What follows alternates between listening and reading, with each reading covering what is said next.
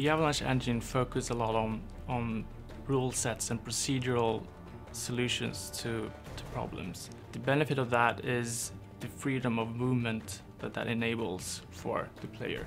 The way they're advancing the engine adds for a sort of order of magnitude increase in the type of things you can do. Well, one of the great features was while you're in the wingsuit, you could use the grappling hook at the same time. So for us, a lot of that complexity comes from just the natural layering of our mechanics together. I think the biggest thing that the player will see is being able to have the freedom to do many things while still kind of just playing. One of the more frustrating moments in games is you have this awesome idea in your head and you just hit the button and you say, the awesome idea should have happened right there.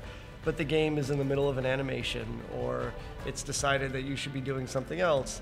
So we spent a lot of time, a lot of technology, trying to get that feeling where no matter what button you pressed, it would respond in the way you thought it should respond. I mean, we have a ton of new memory. We're able to, the processing power, the parallel structures that are in place now, it allows for things that you couldn't do on last gen. So we've started using Havok Destruction, which is a kind of extension for the Havok physics that deals with things breaking apart. And we've been one of the kind of early adopters for their latest iteration of that system.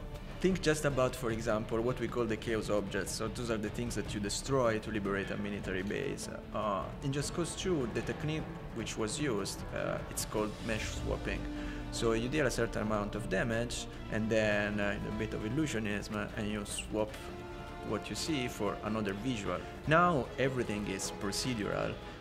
Meaning that each one of these objects is composed by sub-objects, and then they are attached together as they would be in real world. So what we use now, it's an AI system based on behavior trees rather than on goal-oriented behavior.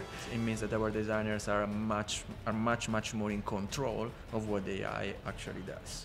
The designers have set up ways to find firing lines when you're in the air.